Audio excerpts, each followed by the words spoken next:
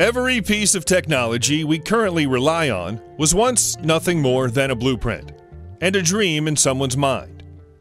Sadly, not everything that's drawn up as a blueprint works out in the real world. Sometimes, after a prototype has been built, an idea simply turns out to be unworkable, usually because it's physically or financially impractical. In this video, we're going to be checking out some of history's great near misses in terms of vehicles and technology. The Kalinin K-7 was intended to be the future of aviation in the Soviet Union, a plane capable of heavy bombing duties and also civilian transport. Unusually for a plane of any kind, the seating for civilians was inside the plane's wings, which were over 7 feet thick. Pods underneath the rings housed machine gun turrets and landing gear. 8 powerful engines were required to get the behemoth of a plane into the sky. For 1933, it was a remarkable feat of engineering. The wingspan was similar to the Boeing B-52 Stratofortress, but its larger wing area made it one of the largest planes ever to be built prior to the invention of the jet. Up to 120 civilians could be housed aboard for transport duties or 112 paratroopers for times of battle, with the remaining space being taken up by over 21,000 pounds of bombs. Initial test flights in August 1933 identified serious issues with vibration, and subsequent works to try to correct the issues only seemed to make them worse. 7 further test flights later, the Kalinin K-7 crashed when the structure of a tail boom failed. The project was discontinued. When people try to combine 2 or more different methods of transport together, the results are either phenomenal or disastrous. There's usually no middle ground. We might have to make an exception to that rule for the Argo, designed by Nikolavich Melenchenko in 1960. It doesn't look like a vehicle that could be driven underwater, but as the designer never got as far as fitting an engine to the chassis and giving it a try, we'll probably never know. As well as being suitable for driving on roads or across rivers, the Argo was heavily armored, so the designer hoped the military would enthusiastically subscribe to his idea. Sadly, they showed no interest, and so without funding, Melenchenko eventually had to give up with the concept car part built. What we know of the car from studying his notes is exciting. The Argo's 8 wheels generated power and conveyed it back to the engine via the hydraulic system, so it would have been very fuel efficient. Even toward the end of the Second World War, the Nazis were known to have several secret weapons under construction. One of them was the Seetafel, also known as the Sea Devil, or the Elephant. The vessel was a midget submarine with a crew of 2, capable of speedy hit-and-run missions against larger ships. For its time, the Seetafel would have been considered advanced. It was 46 feet long, moved at 9 miles per hour, and could descend to depths of 70 feet below sea level. The real genius of the design was a set of tracks below the hull, which allowed the ship to get on and off beaches without assistance. In essence, it could self-launch. Sea Devils could carry mines or torpedoes when underwater, or machines and flamethrowers when on land. Sea Devils were ready to go into production at the start of 1945, but an increasingly under-pressure German command decided to focus on existing models instead of spending money on untested ships and weapons. The one prototype was destroyed when the war ended. The reason that you don't see Soviet Atlant planes in the air is all down to the failure of the Buran as USSR's answer to the space shuttle. Transporting the Buran was a difficult job, and one for which the AN-124 Ruslan and AN-225 Maria planes simply weren't suitable. A solution had to be found, and the Atlant planes were that solution.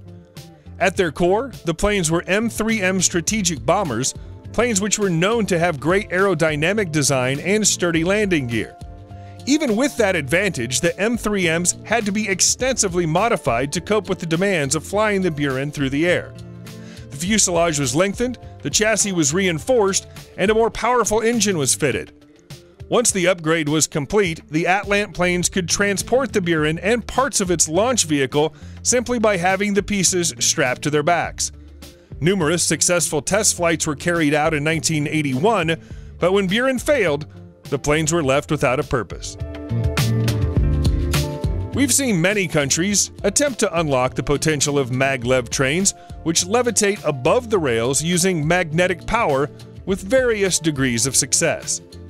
There's a road in Pueblo, Colorado, which stands as testimony to a previous American attempt to make maglev technology work. The Gruman tracked levitation research vehicle was said to be capable of moving at speeds of over 300 miles an hour because friction between the train and track was eliminated. It should have been a transport revolution. Unfortunately, someone had made a very foolish error. The test track wasn't long enough, and so the vehicle didn't have enough room to build up to its top speed. The Urban Mass Transport Administration lost interest in the project during the 1970s and stopped funding it. Since then, it's been shipped from museum to museum and is now waiting for a hovercraft museum to open so it can be the star of the show. Until then, it just stands forgotten next to an everyday road. There was no shortage of ambition when the Soviets conceived the vehicle known simply as Object 760 back in the 1960s.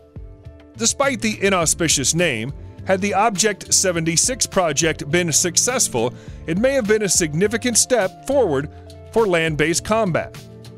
The vehicle is basically an armored hovercraft, which used an air cushion for improved maneuverability. The initial tests were promising. It proved to be faster and more agile than the PT-76 light tank over challenging surfaces like snow and marshland, as well as being able to enter terrain that the PT-76 couldn't. Even better, it didn't detonate mines as it passed over the top of them. As a prototype vehicle, though, it had an obvious drawback from a military point of view. It didn't carry any weapons.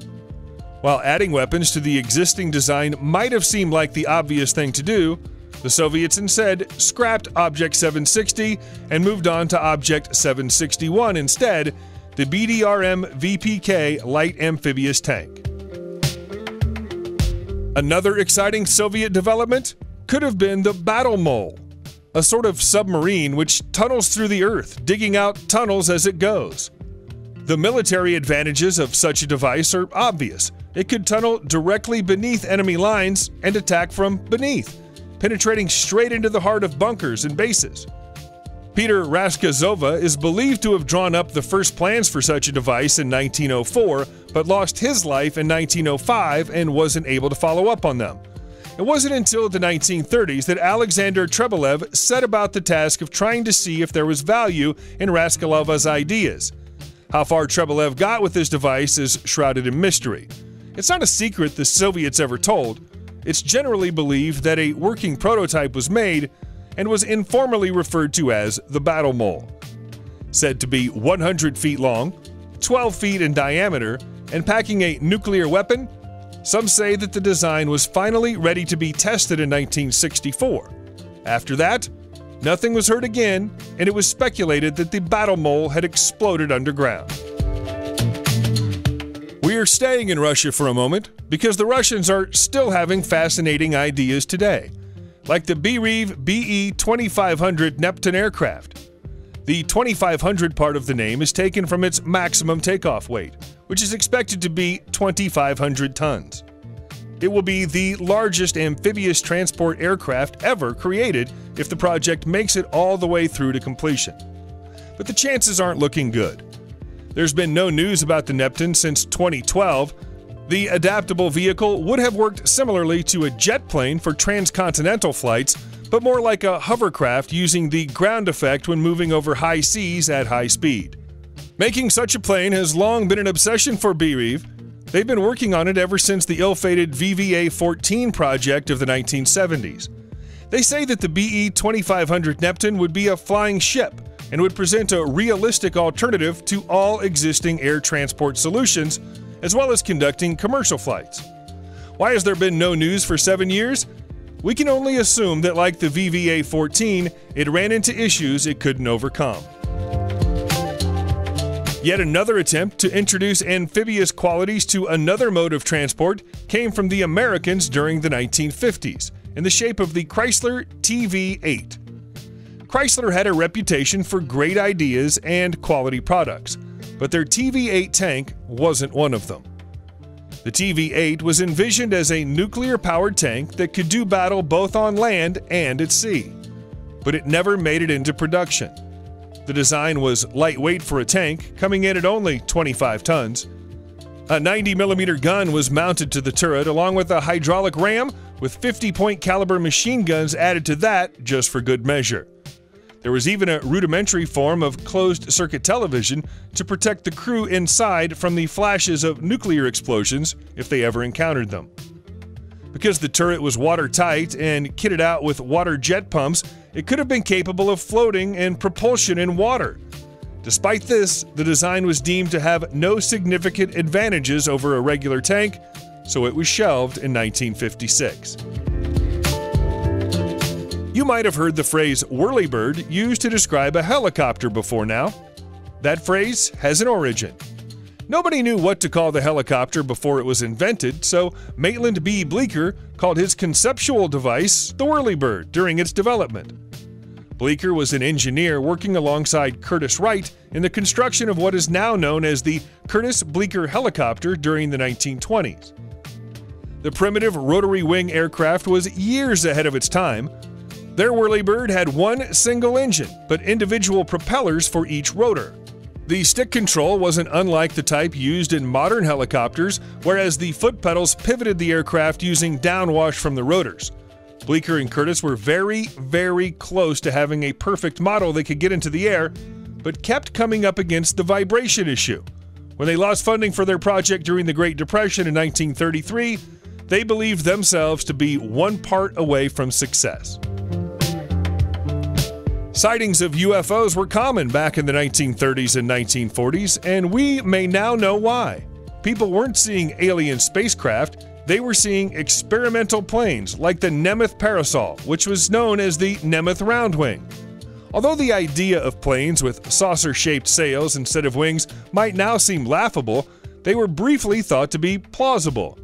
In the case of the Nemeth aircraft, it even had a few successful test flights. The Parasol was a taildragger built around the frame of an Alliance Argo biplane from the 1920s. Because it was so small, some of the press who saw it fly hyped it as a parachute plane that you could own and land in your backyard. We have no evidence it was ever intended to be used that way. Stephen P. Nemeth believed that his invention was foolproof and that anybody could be taught to fly it with less than 30 minutes training.